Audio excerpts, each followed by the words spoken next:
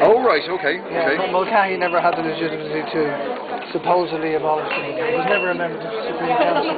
Oh, okay, right, And the current president of the IRB is William James Maguire, and that's a handwritten letter from him to the mayor. It just proves the fact that they're still in existence. Mayor, and there's another. You can hold on to these if you like. And well, that's fact. If you want to ring Billy, you can ring him anytime you want. like in terms of the history of it, I'm very interested in the history of the 19th century IRB in the early 20th century. Like, it's a remarkable organisation, like for its time, and I'll give you Billy's number if you want to ring him. 069. He asked me to come in actually. 63350. You ring Billy, and he explained quite a lot to you. Oh, okay. And what's his connection to the IRB? Or He's president. apart from that, does he have any other connection to it? Or? Well, he's the president of the IRB. That holds the legitimacy. He's also the president of Dáil Éireann and the Dáil Éireann courts. And Michael D is president of the Oireachtas of 22. Oh, right. Okay. See, Dáil Éireann never sat in Empty House. Yeah. That's right. It was in the Mansion House, wasn't it? Yeah, and 1990. Never did. And the Attorney General, which is still only the provisional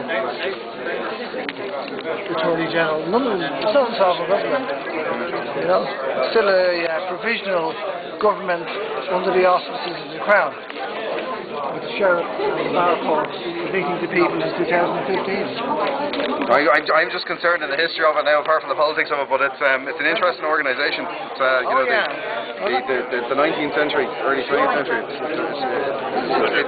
The Strolls in it, I talk about corroborative evidence as opposed to a single piece of evidence. Exactly, it's kind of makes it like a meaningful. I love the history of it. That's what I love. There's the sovereignty of Dáil Éireann. Oh, right, okay. With air underneath. Yeah.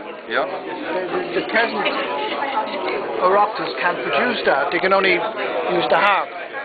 They've hijacked the harp. You should donate it to them if they can use it then, or something like that. No, you don't want to donate it to the Crown. So I just see what we have here, because I'm going to give you something. I'll give you that one. Now, the current mayor refused the IRB from turning the seal on January the 21st, just gone. What's his name? Christy Burke. How are you looking? You well? And the thing about it is, I'm going to have to go for this fella for a minute, but I'll be back to you in a minute. Sure.